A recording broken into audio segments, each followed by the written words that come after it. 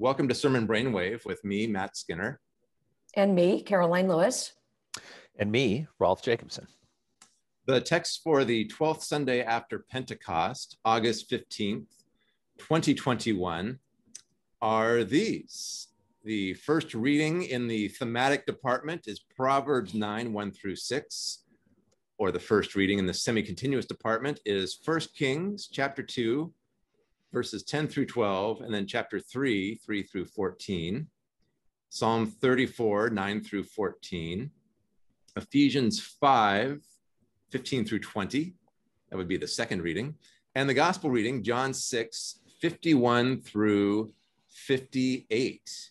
Happy fourth Sunday in Bread of Life, you two. We're still missing Joy J. Moore, our friend and colleague, who's taking the summer off from podcasting to do other things, which we support but miss her. But hang in there. We're hoping to get her back in September.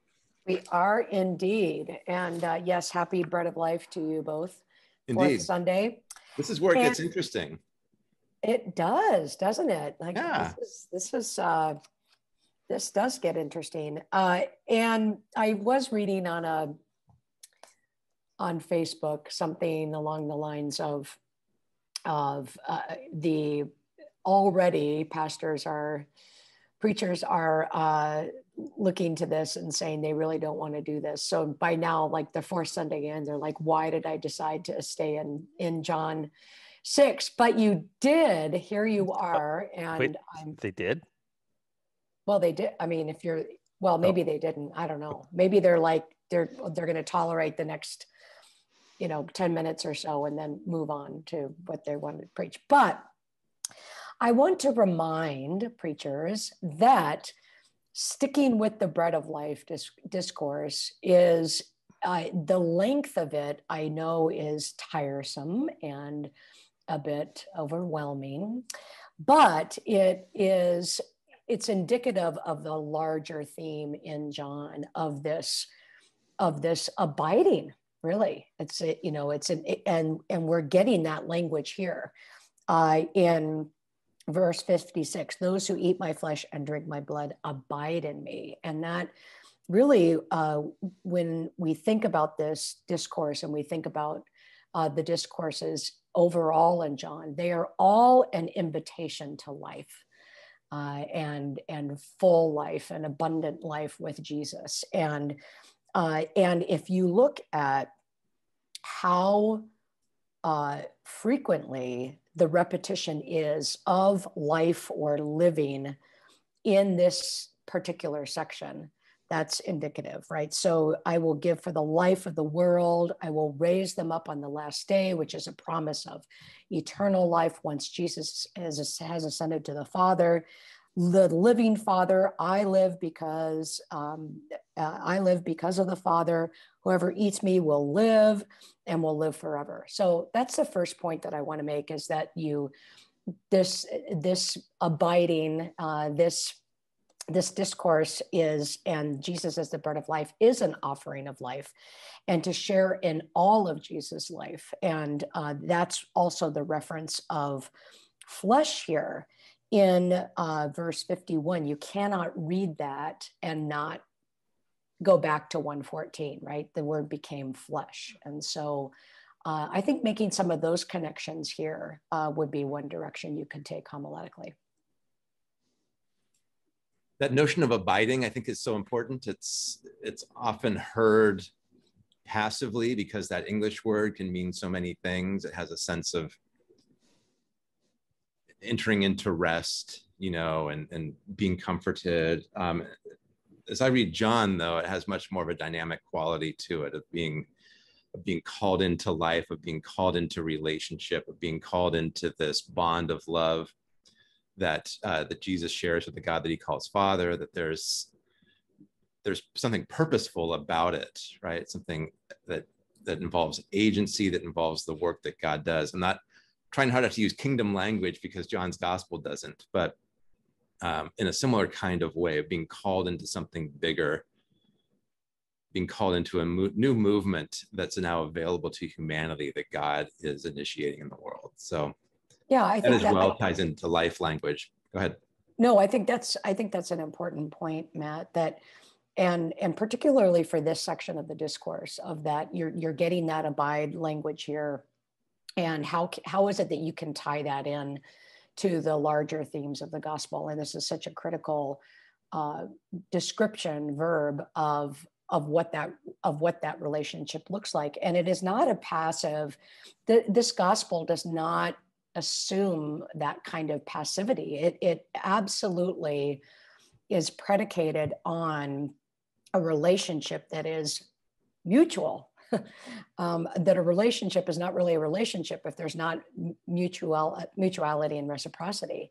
And so that abiding is, it's often gets, of course, translated as remain or stay, but it has a far more dynamism that you're pointing out. And the flesh, the reference to flesh here, to tie that back to 114, is also a suggestion that this relationship with Jesus is a participation in the entirety, a relationship with Jesus that's the entirety of his incarnated experience.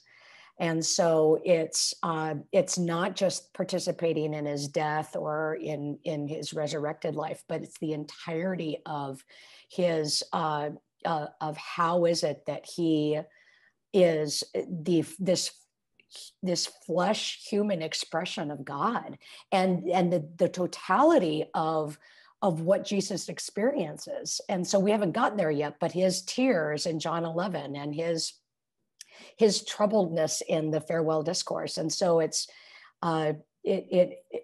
which the use of flesh here then matches, this invitation to eat his flesh is really that invitation to experience God in a way that that a God who chose to be fully us. So there's an extraordinary intimacy here that abiding verb really plays into. I want to talk a bit about the repetition in this passage and the development, and spend a little bit of time noting this is week 4 of 5, and that this is a long passage. Obviously, the sermon title this week, no matter what you are preaching about, has to be "Chew on this for a while." So we don't usually give away sermons here on Working Preacher. We're giving away titles. So "Chew on this for a while" has to be your sermon title. I want no royalties for that. That's quite all right. Nevertheless, this, in some ways, this passage itself and being asked to dwell in the passage or to sit with the passage for 5 weeks is an exercise in biblical reading. As John takes this one symbol, this one term, and weaves into a bunch of these, connects them to different parts of the Gospels, as you're fond of telling us, reminding us, Karoline, the connection within this gospel, but also just to continue kind of in this spiral, getting closer to the image, looking at it in different ways, which in a lot of ways is what biblical interpretation does, continue to note things, not just the ways in which a text might repeat, but also the ways in which when different interpreters get called around a passage, when different interpreters get called around a biblical symbol, they're going to see different things. Mm-hmm. They're going to find some things more oppressive than others might find more liberating, and they're going to find themselves addressed in different ways. This is what happens when people gather around texts and gather around ideas. And in some ways, what this chapter is doing, what the lectionary is doing, I think, is calling us to sit for a while. And so it's an interesting opportunity for a preacher to say, usually we get these drive-by passages where, where is Jesus again? Who's he with? And then he's gone the next week, right? Because of the pace of so many of the Gospels. But here we're being asked to sit for a while with a stranger, the author of John, the Johannine Jesus, whatever you want to call it, and listen to a stranger talk about, well, what if, or what about this? Or have you thought about this dimension? And that sometimes is boring because it requires an attentiveness. It sometimes makes us want to push back or fight back, but it also opens up new worlds. And so there's a way in which I think a preacher can spend some time almost preaching about repetition or preaching about difference as a kind of virtue that biblical interpreters need to have, that congregations need to have. And in doing so, you might discover something about yourselves, but even more so here about Jesus. I really like that. And there's a logic to the lectionary here. And, you know, we are, all three of us are open and honest about the benefits of the lectionary and the challenges of the lectionary. That's something that we talk about frequently, but there is an extraordinary logic to the lectionary here, that it's suggesting that you spend 5 weeks in this passage. And so in that sense, it's an invitation to what John's gospel invites, is this abiding. The repetition is a way to keep you in this text of abiding in the word. If you continue in my word, John 8:31, if you abide in my word, the truth will set you free, right? And so there is that promise of 8:31 is kind of ideally what's supposed to happen in these 5 weeks, is an abiding to see different kinds of truth about who Jesus is. And in this case, bread that sustains, bread for life, bread that invites relationship. And so I think an entry into that an approach to scripture, I think, is really appropriate, because you get in John that very invitation of John has created a narrative that you can't really get out of. and yeah, so good. Do we want to say anything? What, like Proverbs? It's obviously the connection here is the wisdom has set her table, and so you have the personification of wisdom as a host, right? A banquet host here, and verse 5. Come eat of my bread and drink of the wine I have mixed. I mean, that's a great, it's a great connection to obviously the passage. This is the invitation to abide in wisdom. And of course, there's many interpretations that connect the logos of John's gospel to the wisdom tradition. So that's probably one of the connections that's being made here. Not that you necessarily have to do that in a sermon, but there is that recognition of God as host, that John's not just making this up, but that idea of God, God preparing a table, God hosting a table, which also is a really important perspective on communion, if that's also a direction that you're going. But other thoughts on Proverbs? Nope. Well, it's obviously hard to preach it on its own. That verse 6 too, right? Lay aside immaturity and live and walk in the way of insight. That's not using the language of abiding that we see in John, but there's a similarity there too. At least as I hear this idea of live and walk, come into a new way of living, new way of experiencing life. So even eternal life in John does have a sense of temporality, but it's also the sense of quality. So even that translation at the end of John, the one who eats this bread will live forever. It's all temporal in English, at least as I hear it, but there is a sense in the Greek that this is also about quality. And so, Proverbs offers this life of a different quality, but it also couches it, because wisdom is personified, right? She's this host, that it's also couched in relationship. So this new life is a part of relation, or coming to know somebody, which of course John picks up. So yeah, I would just turn to Proverbs to amplify John this week, but that's what I would do too. Yeah. And help people again, it's an exercise in reading, in that, the ways in which you see the New Testament. I'm not necessarily that John is drawing on Proverbs. That's not what I'm saying, but you see these allusions or these consistencies of metaphors and analogies or themes, biblical themes that the biblical authors are connecting. So the semi-continue. David, I was just going to say, David has died, or dies this Sunday. Sorry to ruin the passage. Yeah, he died like 3,000 years ago, but yep.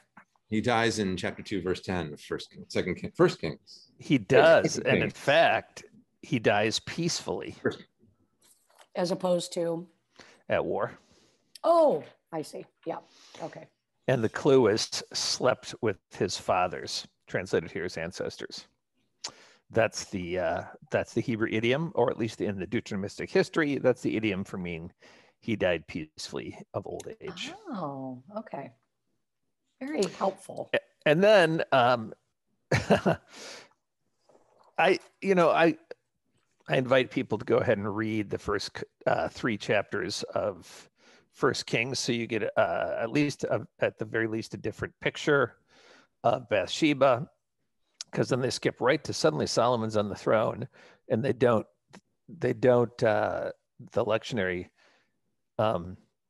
skips the intrigue, and it was not a done deal. Adonijah was also declared king with Solomon, but then they skip right ahead. They're going to skip right to the wisdom of Solomon. So this is again royal. I mean, it feels like royal propaganda in the midst of it all. So that ask anything you want. I'm going to ask for wisdom. I want to ask for money. Since you ask for wisdom, you get money too, right? And fame. And so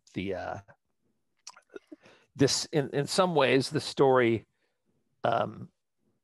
mainly functions to as 2 things. One, it moves the story forward, but also what it does is it I suppose it could be a positive role model story at this point in Solomon's life. They skip the negative role model for Solomon at this point of if you could ask for anything you want, what would you ask for? Yeah, so, that's what I was thinking. Like, what will you ask for, right? Speaking of sermon titles, what is it that if you could ask God for anything, it's kind of like the genie in the bottle, right? If you could ask God for anything, what would that be? And I think that's a worthwhile question to enter into this text. Isn't it obvious what you'd ask for? I'd ask that Solomon not be king. That's me. Wouldn't you ask for the bread of life? Oh, yes, I would. Yes. Exactly. That is exactly what I would have asked for. There you go. Yeah. Mm-hmm. Actually, I was kind of thinking of a couple other things, but But now that you reflect on it in wisdom, now I reflect on that. Yes. Casting aside immaturity. Yeah. Again, go ahead. Yeah, and Psalm 34, which is the response to the Proverbs Old Testament lesson, is I think we're in Psalm 34 here and next week, which I think is one of those acrostic psalms, and it's obviously about the young lions suffer want and hunger, but those who seek the Lord lack no good thing. I think that's the connection. And so that's actually a really powerful image if you step back and just don't mow through it poetically. So the most fearsome beast in the wild, the lion, even the lion suffers want and hunger, but those who seek the Lord, the humble, most powerless, can seek the Lord and lack no good thing. It's quite a contrast poetically that I was just thinking about that preparing for this morning. And just a reminder that 34 verse 8 is, "Oh, taste and see that the Lord is good." So we have this, right? Am I remembering that correctly? Probably, which is again, why didn't they? Well, that was for last week. Right. Yeah. So that was the last week. So we had that so last they're doing week. Psalm 34 3 weeks in a row then. Yeah, 3 weeks in a row. Right. And so you have then some of these connections, of course, to the John passage, the bread of life passage. Yep. But yeah. All right. And should we move on to Ephesians? Yeah. Ephesians. So this is our 6 of 7? Something like that. 1, 2, 3, 4, 5, 6. Yes, our 6th of 7. And we stop right before the good part. But we've already talked about that. I actually love this part though. Well, it's a fine part. You should say more. Yeah. How do you live? Maybe this is in some ways, maybe then this goes with, if you're invited to a new way of life, how do you live? Well, how do you make the most of time? We are a people, we are a species that is obsessed with time, but how do you make the most of the time? Sing songs and hymns and spiritual songs among yourselves, singing and making melody to the Lord. That is the thing they go to is the worship life, but the worship life the rest of the week. And so it's a life that's filled with praise. And actually, you know, psalms and hymns and spiritual songs are three different types of, they're not, it's not three synonyms, it's three different types of praise songs. But what does that life look like that is filled with praise all the time? And what does praise do? You know, Mark Colden, our former colleague and dean of blessed memory, he once said in a sermon on this passage, I heard him say, we don't sing these songs because they express what we already mean. We sing these songs so that we would come to mean what they say. And I think that's, I mean, I really think that's one of the functions of the music of the church. And isn't there also in this phrase, although maybe I'm getting it wrong, I mean, that redeeming the time, that might be a different passage, but I also think making the most of the time because the days are evil. Well, that sounds kind of normal, you know, so surrounded by a world that's in which the days are evil, this is the response. If you're tired of the bread of life discourse, this invites a sermon on music and song.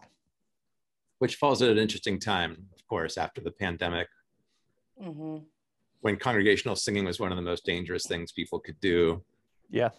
And so here you are, you think of certain super spreader events that took place in churches, or there's that one choir rehearsal in Washington State that Mount Vernon got a lot of attention. Valley. Yep. So what does that look like for congregations that are just starting to come back or are still singing in mass?